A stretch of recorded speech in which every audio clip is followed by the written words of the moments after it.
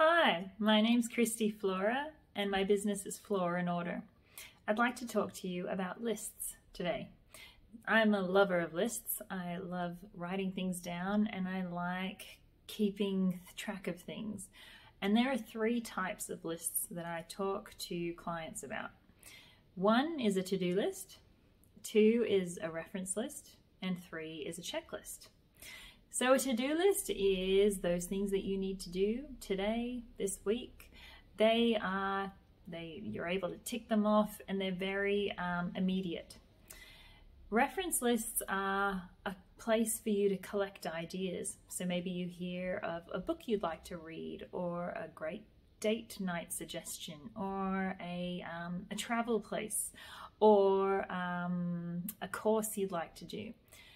They're not time specific and they're something that you may refer to in the future, but you're not sure when. So they go on a reference list, and that's often in a different tool compared to your to-do list.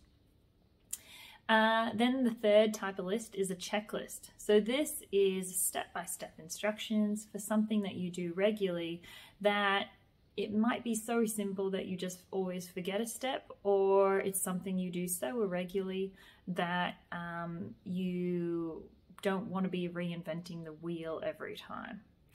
Checklists are amazing. There's actually a really great book called The Checklist Manifesto. The author's name escapes me, but The Checklist Manifesto. And he dives into all these different industries that use checklists, from surgeons to buildings to pilots. It's just incredible as to how amazing this very simple tool is. So think about your own lists. Are your reference lists separate from your to-do lists? Do you need checklists? Have a think about those three elements and what may be of use to you. Have a great day. Bye.